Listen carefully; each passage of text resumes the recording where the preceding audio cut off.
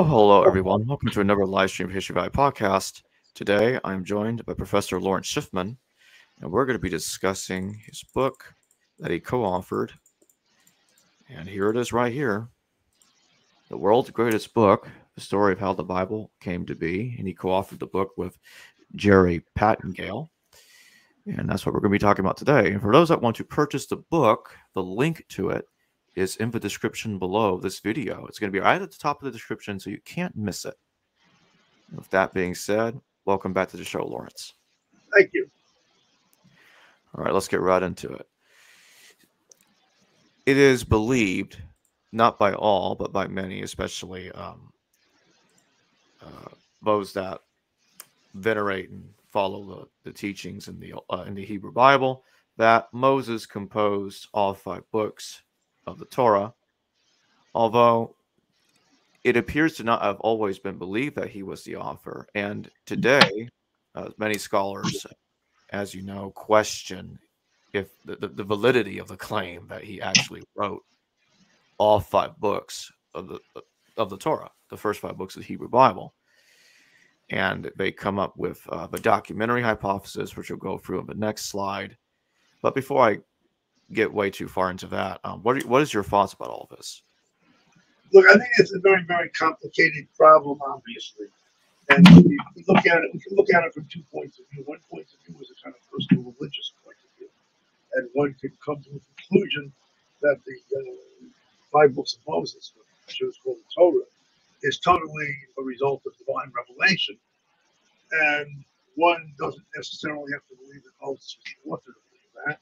Or one can believe more in a traditional point of view that Moses actually received all of this revelation, recorded it by writing it down in this manner. And of course, as we all know, there are many people who think that it was composed by humans, and they basically fall into 2 categories somehow or another. One category that seems to think that the Bible still should be at the core of guidance for our lives, and the other that doesn't. I think one of the biggest problems that we have today is that we look at this in an oversimplified way.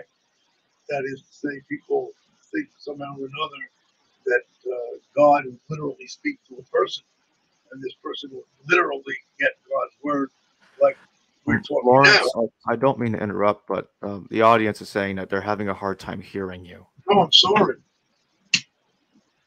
Yeah, it might have been some related to the microphone problem we had before the show. Could you repeat that again, if you don't mind? No, and I hope it will be hearing it now. I'm speaking from a little bit closer to the microphone. So, at any rate, what I want to say is that there are a number of ways of looking at this question. There are those who see the entire 5 books of Moses as a result of divine revelation, even if they don't necessarily believe that it was all through some direct speech to Moses in some way in which we would be speaking one to another. And then there are others who actually would take this more literally and feel that there is an actual set of words that's being spoken by God and being heard by Moses. And finally, it seems that of those who don't necessarily believe that God revealed himself directly in any way, many of them still seem to think that the 5 books of Moses and the Bible in general should be a guide for our lives. I think when you look at all these points of view, you realize that somehow or another we have to come away and say we don't really understand how God would reveal himself to humanity. And therefore, to a great extent, much of this debate is a debate about something that we will never know and will never understand and never be able to prove or not be able to prove. And I think at some point it becomes a matter of religious faith as to whether what we really believe about these types of questions. But I think, of course, most of us would probably say that it's obviously a good thing that many people, even if they question the divine revelation, still find wisdom in the book, because our basic moral code is based on the 5 books of Moses. The audience is still complaining that they're having a hard time hearing you. Can you check these settings and the stream? Yeah, that's what I was to do before. I was happy to do that. Maybe the wrong microphone is selected. It's not impossible.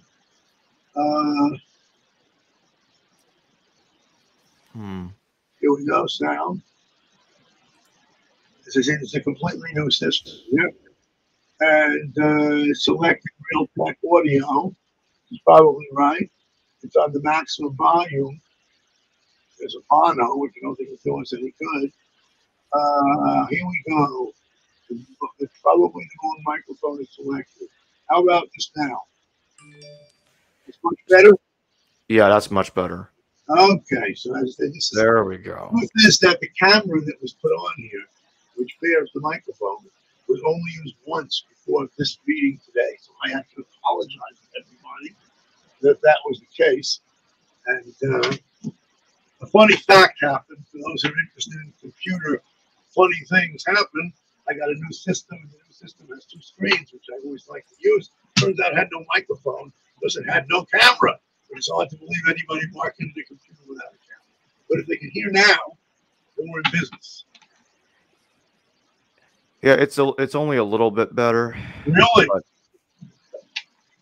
yeah, I'm not sure what's going on. Is it using a built-in microphone? No, it's using a microphone, which is in, I think, which is in the camera. The camera. I'll go back over here to sound. Okay, that's the speakers. I don't care about the microphone. Yeah, it's in the webcam. Right? Now, Yeah, try to see if, device. I don't know how to device. try to see if it'll let you select a different microphone. Well, what kind of device you want to add? No, because he's got the only one that it's got. Yeah, try the other one. That was the one we had before. Okay. So we're going back to the first one. Here we go. Yeah, I hear you a little bit better if you stay close to the screen. Which microphone? This one or this one? Or this one here? Yeah, I hear you okay on this one. Well, you're probably just going to have to stay right next to the screen. Okay. All right. Sorry. No, it's no problem. These things happen. Okay, so it is believed by many Hebrew Bible scholars that four major traditions, four major documents, were involved in the composition, the long-term composition of the Torah or Pentateuch, being the Yahweh's, Elohim's, priestly, and redactor sources. I know that there are different theories, like the supplementary hypothesis and other different hypotheses to explain the composition of the text. What do you make of this? Do you think that the documentary hypothesis does explain it, or do you think it might be too hypothetical? Because I know that not all scholars.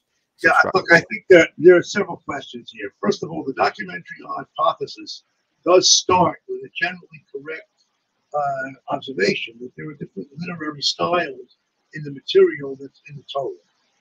Now, generally, the way it's presented to us, the style of the narratives in Genesis, which are what would be said by documentary hypothesis advocates to be made up of J and E.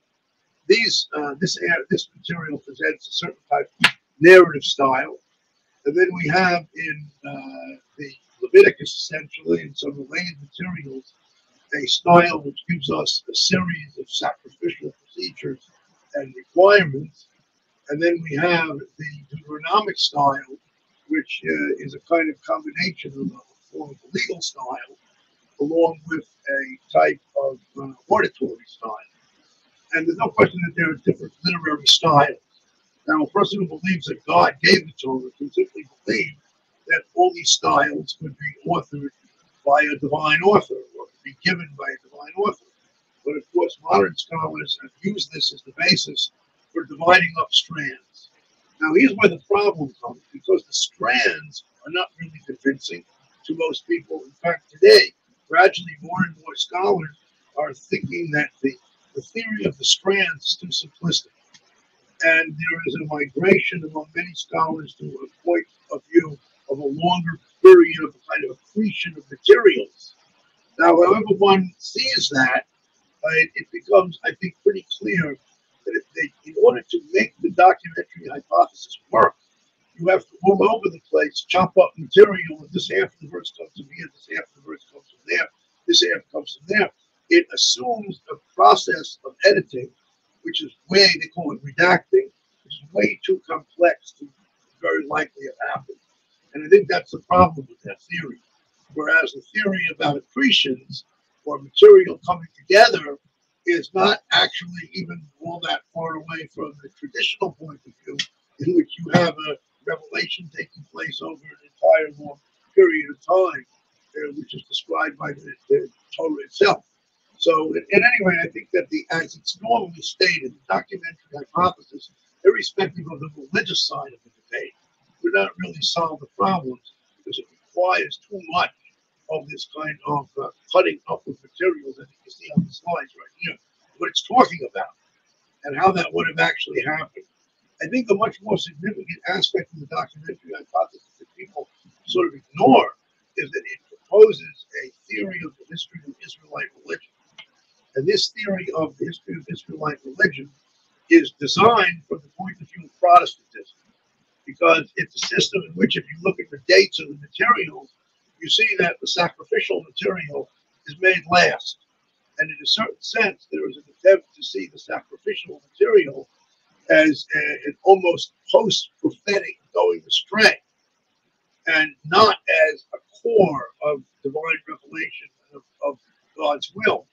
So a lot of Jewish and Protestant scholars have big problems. And Catholic scholars have had big problems with the documentary hypothesis as it stands, which is why the Israeli scholar Yechezkel Kaufman, who was very popular for a while, I will say he's much less popular now, but Yechezkel Kaufman had put together the notion that the order of the text as proposed by the documentary hypothesis should be changed in order to allow the ritual material to come at a much earlier date, part of the core of Israelite religion. And this Protestant, more or less, it's a Protestant approach to argue that these types of rituals are a late moving away from the true prophetic religion.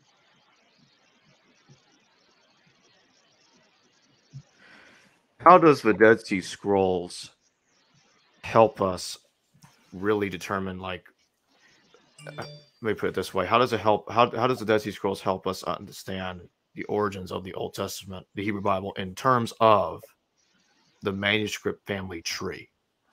Well, in some sense, it doesn't. Let me explain why. The earliest Dead Sea Scrolls come from 225 BCE approximately. So if I want to know what the Torah and the other books of the prophets and the writings were like at the time when these manuscripts were written, I have a tremendous insight as to what the Bible was like at that time. But that doesn't tell me anything about the composition of Jeremiah or the composition of Isaiah. And all these questions about whether there were multiple authors in the Torah, there were multiple authors in Isaiah, all these books are presented to us by this time as complete books, and all the materials are essentially in their current unified form. So that's the case.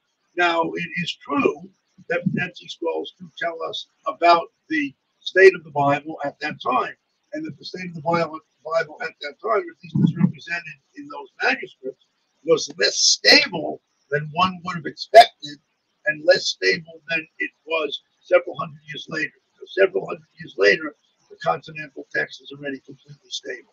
So it gives us an eye into a period which is after the composition and editing of the material, but in which the material is not totally stable in its textual basis.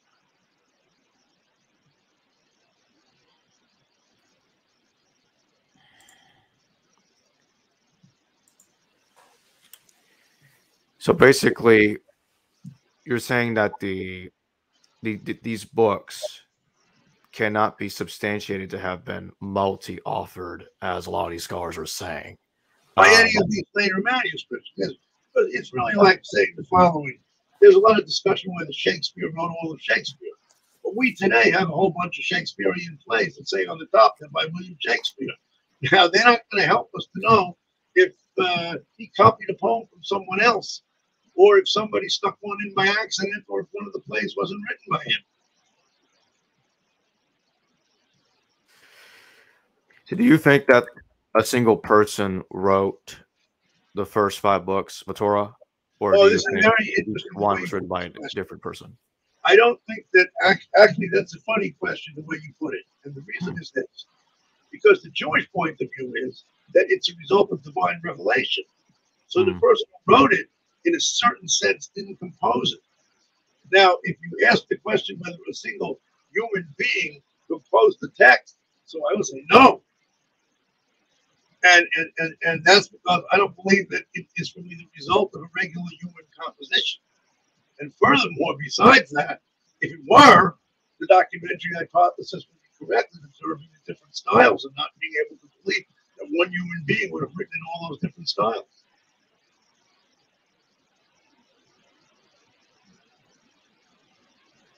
I think now we're shifting to the New Testament, and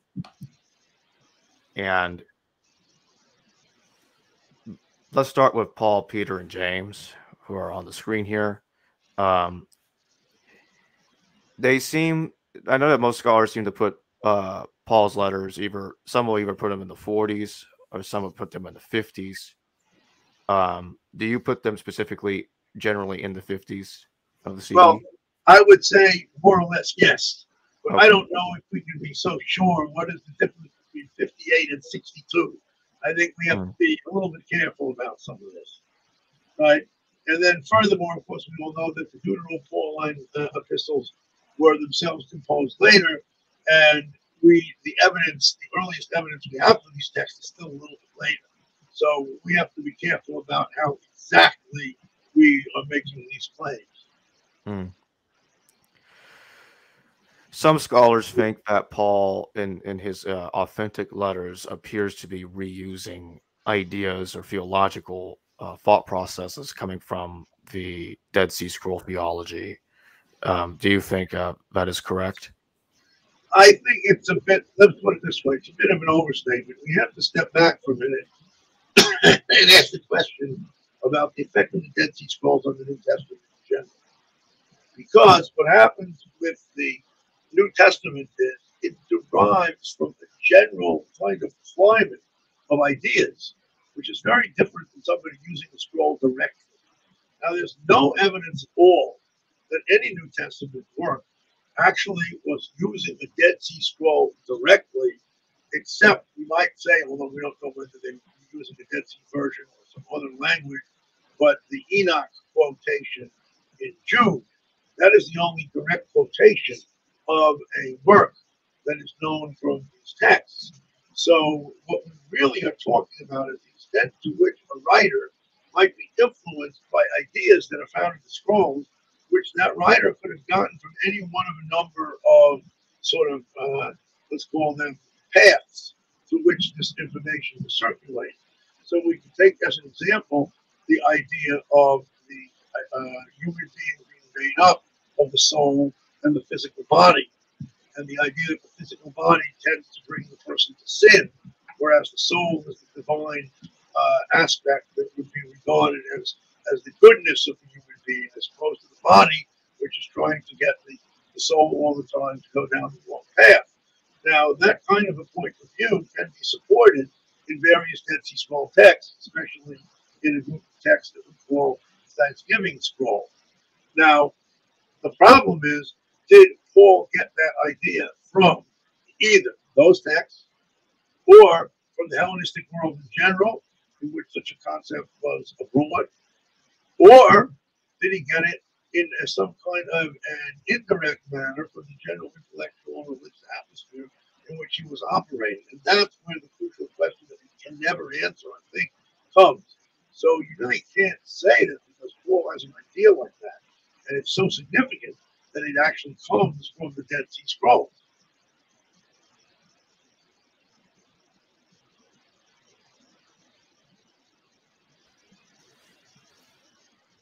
But would you say that the Deutero-Pauline epistles were probably written after 70, after the second temple was destroyed, just like the 4 Gospels were? Yeah, I think that's most probably the case, but there's a very important thing about the Gospels. The Gospels are what you might call the most Jewish knowing part of the New Testament. The Gospels know all kinds of things about Jewish rituals and Jewish practices and about life in the land of Israel. So it's apparent that the documents that underlie the Gospels go back much earlier. They are probably, in my view, the earliest New Testament material, despite the fact that everyone is always saying the Pauline epistles are the earliest. And I'm not saying the Gospels, by the way. Again, I'm saying the source material that underlies the Gospels. Is that what we're talking about, like the four document hypothesis, Q, M, and L?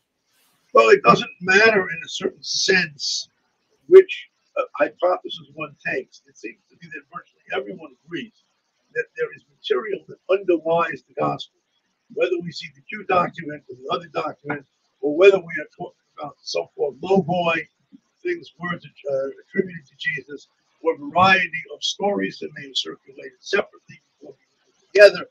Whichever variety you take, it seems that the source material describing Jesus' life in Judea and Galilee is material which must be earlier than the epistles themselves, even the Paul. It's only the finished books of the Gospel that post-date Paul's epistles. Now, just like with the documentary hypothesis, scholars think that some scholars think that the four Gospels were written in stages, have been compiled at the end. Do you like you did earlier with the Torah? Also disagree with them when it comes to the Gospels being written in stages? Well, the question is not whether they were written in stages in a certain sense, because it's clear that they have source material which was put in to create the final gospel. And some of the source material is shared by one or more gospel. So once you have that, it does appear that this material somehow got distributed into these different accounts, which overlay it in their own way, each author overlaying it in his own way. So it seems to me that some such theory has to be true. I think that the fundamental difference between the problem regarding the Torah and the Gospels is that those who believe in the Gospels don't claim that the Gospel text itself is somehow or another revealed. And of course, the differences between the Gospels are well known, and the need to harmonize them in religious teaching is well known. Whereas, of course, in the case of the different theories, that Judaism understood the Torah as being one entity. And that seems to be an essential belief of Judaism, somehow or another understand the Torah as a unity.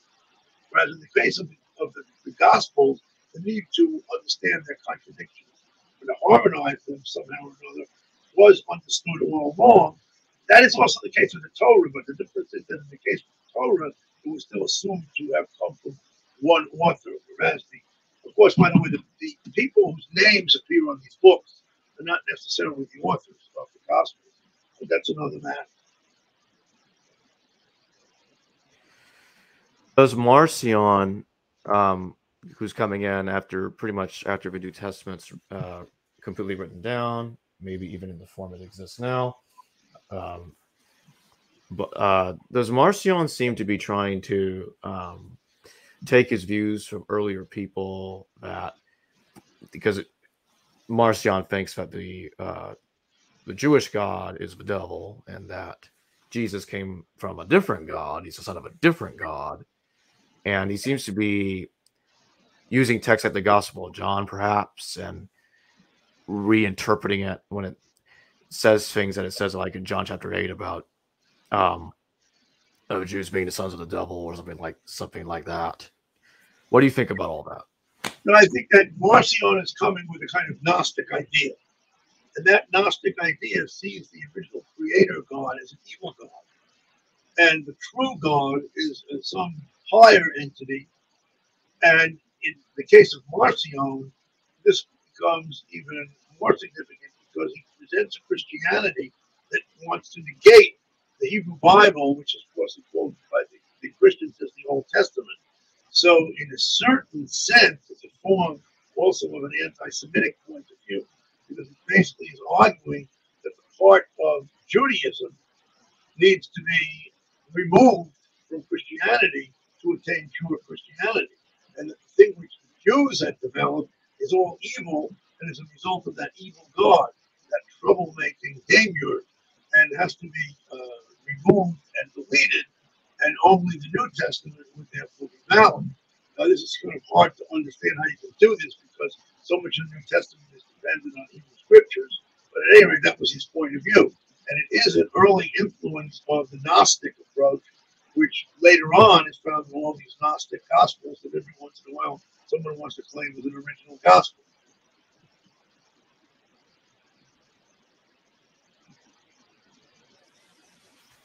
It looks like that the development of the New Testament manuscript family tree is kind of reminiscent of the Old Testament. Oh, yeah, that's true, because much of the stuff went the same way. Because remember that, with the exception of the Hebrew text, once the Hebrew Bible was translated into Greek, so you have a kind of Christian dissemination. And that complex Christian dissemination runs along with the New Testament dissemination because they're being disseminated together. And the separate dissemination of the Jews is not on, obviously not on this Testament chart, but it was barely on the chart that we saw before. Whereas the Jewish dissemination would be something of a different story. But the Christian dissemination with both testaments as the Christians understand them together and as them disseminated together, often in the same codex. And that is the end of the slides right there. And so basically, when you take a look at the New Testament and you look at the Septuagint, and you look at the Hebrew Bible and the lens of the lens of the Dead Sea Scrolls, because I've noticed some scholars point out that the Gospel of Matthew, when it talks about the Isaiah chapter 7 prophecy, that it's reinterpreting to suggest that Jesus had a virgin birth, because look, you see that prophecy there, it's foretelling the virgin birth of Jesus, but it seems to be using the Septuagint's version of that text, not the Hebrew Bible's version, because it's quoting that, because the Hebrew Bible's version doesn't say that Emmanuel would be the son of a virgin. Does it seem to be doing that a lot when you look at the New Testament? Well, the New Testament, and Josephus did this too, generally uses the Septuagint all over because they don't want to translate the Bible again into Greek. So what they do is, from all their quotations, they simply take the material right out of the Septuagint, the Greek translation, and they quote it. Now, the problem is a little bit more complex for the following reason. Sometimes the New Testament contains quotations that have either been purposely or accidentally changed from the original. In the purposeful ones, the New Testament commentators have pointed out all over the place that these are intentional changes made in order for a certain message to be given over. However, in some other ones, it seems not to be a result of that. But some of these types of textual variants appear to be similar to textual variants that we would observe in manuscripts from the Dead Sea Scrolls or in between the Septuagint and the Hebrew text.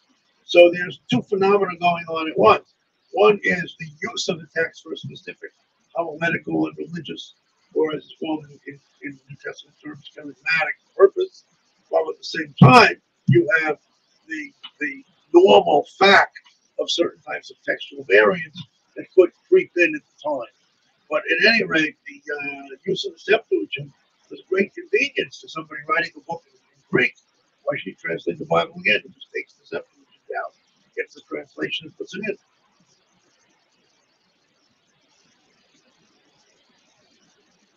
I think we can stop there. We've had no questions from the audience so far. So I just want to say I thank everybody for watching the stream, and I apologize for the audio difficulties earlier. That being said, thanks for joining me today, Lawrence. Thank you. Hello, viewers. Thanks for watching this video from the History Valley YouTube channel. Please don't forget to subscribe and hit the notification bell. And if any of you wish to further support this channel, please consider checking out this channel's Patreon page and becoming a patron, and or donate through PayPal or through Super Chat during a live stream. Thank you.